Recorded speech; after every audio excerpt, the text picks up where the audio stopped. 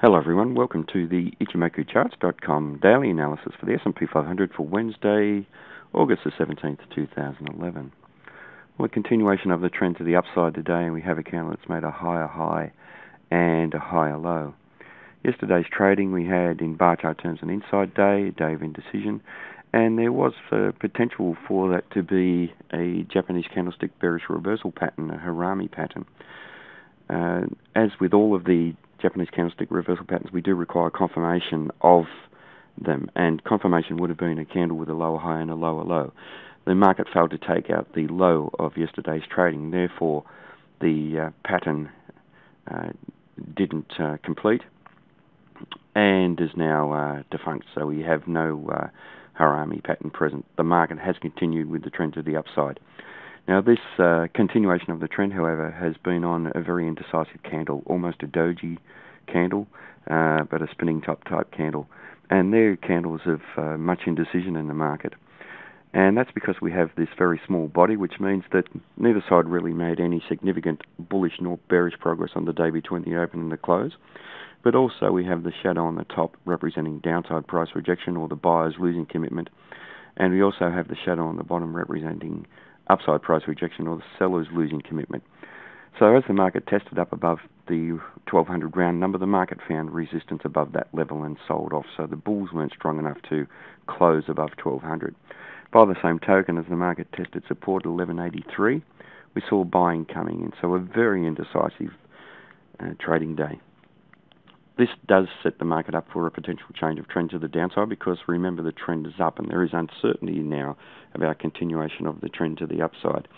So watching the area around the low, around this 1183 support level, is crucial to this market for the next few days trading. If we do see the market come off and change trend, then there is support down at 1173 and down at 1163. That coincides roughly with the area around the Tenkan-sen, and that will add to the support around that 1163 region.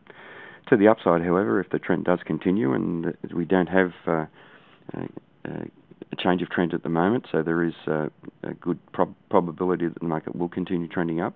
If the trend does continue, 1200 will be very important to the market, and the area around the high at roughly 1208 for any potential for the market to test up to resistance at 1219. We also have the Kijun-sen trading just up above there at 1224, and that will provide very strong resistance to the market.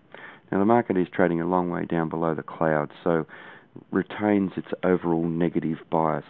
The market is also trading below the Kijun-sen, so we have a negative market, or bearish market, in the medium-term time frame.